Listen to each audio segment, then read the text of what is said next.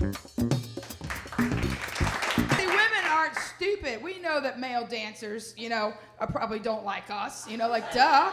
We don't care. Because women are pragmatic. We just want to look at him, you know, sniff him a little bit, grope his hiney, and give him $100. You know, we don't think we're going to actually date him, you know. We're like stupid, you know. No, that's true. Because it's just fun, you know.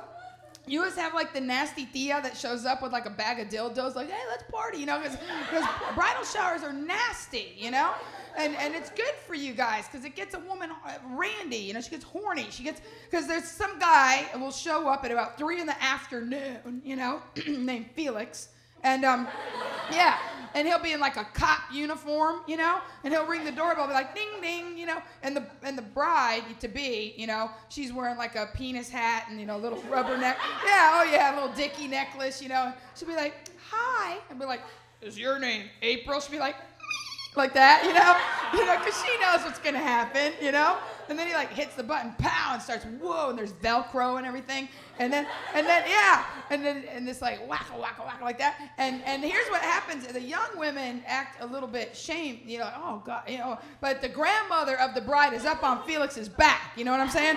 Yeah, she's riding him like the Kentucky Derby, you know, and the mama's making like change of a 20 and a crack, you know, they're taking advantage, and the thing is, like, and then your woman's gonna get home, and she's gonna, be grateful for Felix the big, you know, because she's gonna come home moist as a bundt cake after that, yeah, after that dance, and she's gonna do you like she hasn't done you since you were dealing reefer. She's gonna turn it out, you know, and be grateful.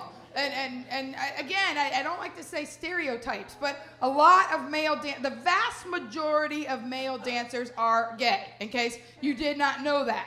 Because straight men wouldn't have the stick-to-itiveness to do what it takes to be a male dancer. You gotta be buff and tan, you know, and yeah, you do, you know, and you gotta dance all sexually and unself-consciously, you know, in front of women you don't even know, and yeah, and then you have to have a friend named Jeffrey with a G-E-O, that kind of Jeffrey, like Joffrey, you know, that Jeffrey? Yeah, there's different Jeffreys. Jeff with a J, names are important, pay attention. So Joffrey with a G-E-O has to go with a razor, where you gotta have a good friend go, you know, because, yeah, because these guys, they wear some little get-ups, and when you're dancing around, you know what I mean? When you're dancing around in a thong, you know, to Live in La Vida Loca or whatever your song is, you know, because they've got numbers and everything, you don't want to look like you're smuggling tribbles off the Starship Enterprise, you know, like, straight men aren't gonna, let's be honest, a straight guy male dancer is gonna show up in like Ren and Stimpy boxers or something, you know what I'm saying?